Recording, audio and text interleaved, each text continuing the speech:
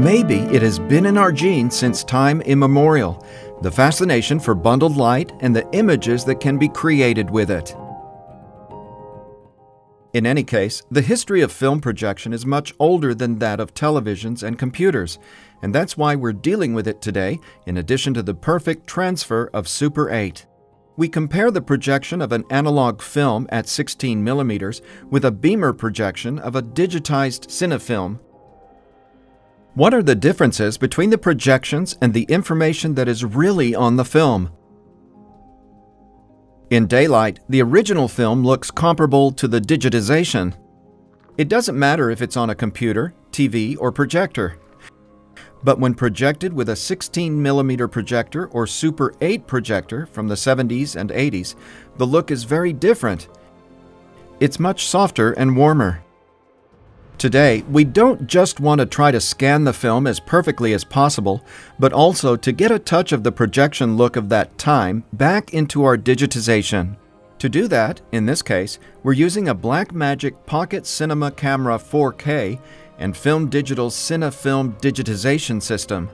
Under no circumstances do we want to simply film a projected Super 8 reel, because we don't get good quality that way.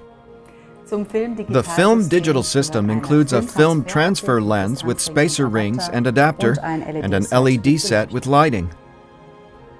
It may also include a projector modified by Film Digital to run at 16 2/3 instead of 18 frames per second. There is a fine speed control for the exact regulation of the speed.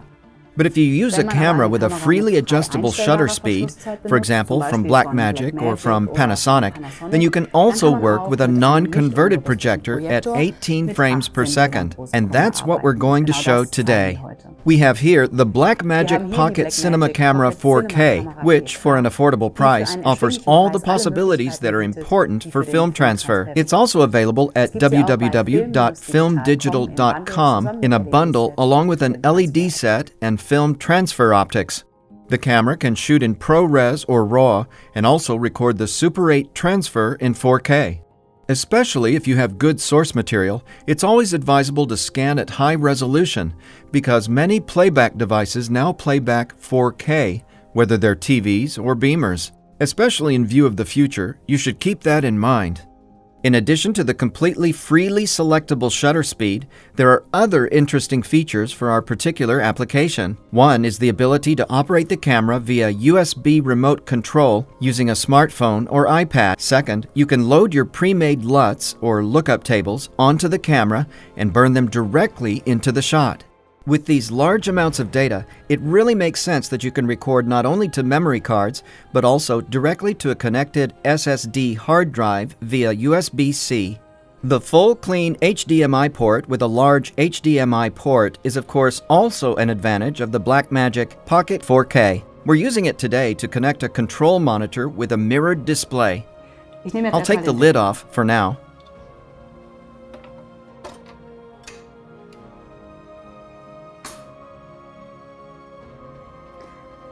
The original lamp is removed, and I'll put the cable aside here.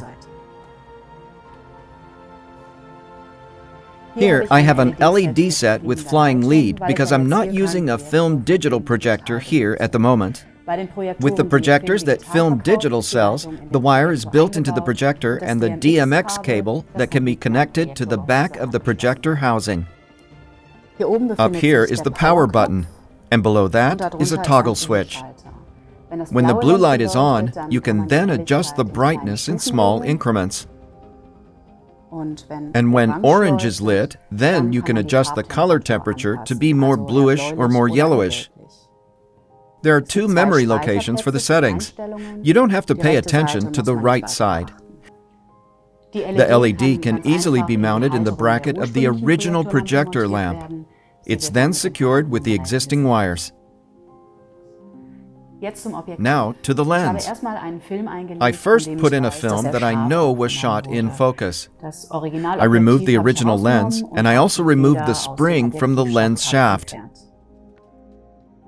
There are either two screws on the front of the lens shaft or just one, which is under the original focus knob. In that case, you just have to pull the focus knob off first and unscrew the bracket underneath. Then you can insert the threaded screw that Film Digital supplies. Of course, you must not screw it in too deep so that the optics can move freely at first. Now I look into the lens shaft to see if perhaps the blade shutter is in the way and hides the image, but this is not the case. If that should be the case, there's a single frame transport button on the Bauer Studio projectors. The optics have an orange fine focus and a flexible C-mount ring to center the image. I only need rubber rings if the optics otherwise have a little too much play in the shaft. The first thing I do now is connect the lens to the camera, in this case via an included micro 4/3 adapter.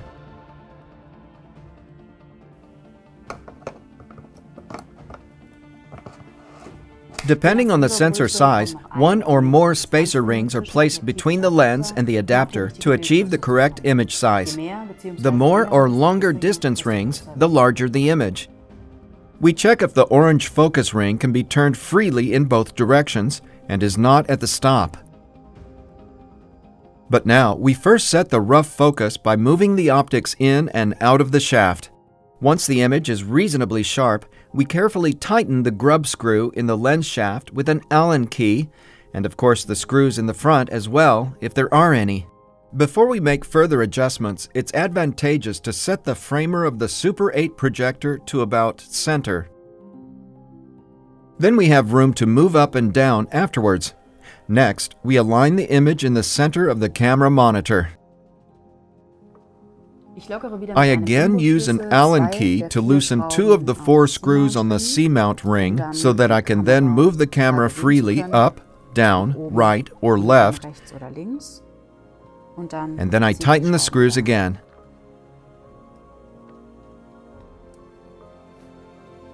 Just at the end, I adjust the fine focus on the orange ring until the film grain is as sharp as possible. It's best to use the camera's magnification function for this. The orange focus ring does not necessarily have to be fixed. Now let's move on to the camera settings. So that I can see the image better, I've connected a monitor to the camera and connected it via HDMI. The advantage is that this monitor mirrors the image horizontally, so I can see everything the right way around. Because it can't mirror vertically, I connected the monitor overhead to the camera. We first decide on the ProRes 422 file format and a frame rate of 25. The files generated are about 4 gigabytes per minute in 4K. If you want to get really deep into post-processing, you'll want to go for the Blackmagic RAW, which you can color grade perfectly afterwards with DaVinci Resolve, even with the free version. Now we set the shutter speed to 1/54th of a second. This corresponds to 3 × 18 frames, the original speed of the projector. With the projector converted to 16 2/3, we would choose the shutter speed of 1/50th of a second, so 3 × 16 2/3 seconds. Almost any camera can do that.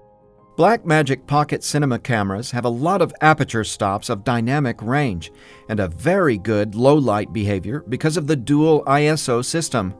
This is important because the main problem with any film transfer is the dynamic range.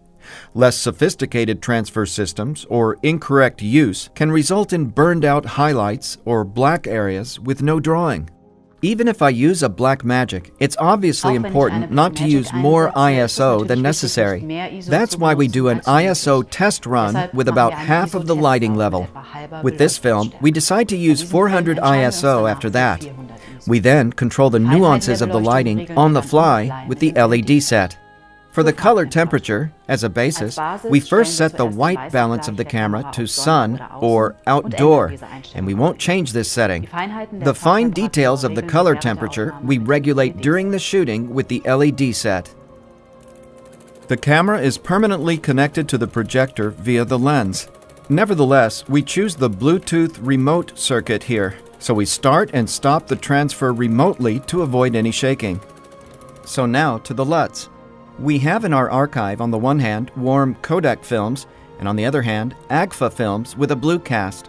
For this reason, we've already designed 2 different LUTs, which we now load onto the camera via our hard disk. Of course, it's not necessary, but we want to get everything out of it to make the transfer as good as possible and to recreate a bit of the projection look of the 70s and 80s. There are, of course, countless ready-made LUTs from various manufacturers that you can try. And now to the projector. For threading, always take the first switch option, 1 o'clock, on the Bauer brand. Remember to switch to 3 o'clock before playing, otherwise the image will be unsteady. Please always make sure to use white start tape if possible and to cut the beginning of the film or punch it with a clipper. To get a proper overscan, that is, really not to cut anything, you can expand the film gate yourself on all electronically controlled projectors. First, turn off the power and then select the leftmost switch position to carefully remove the film gate.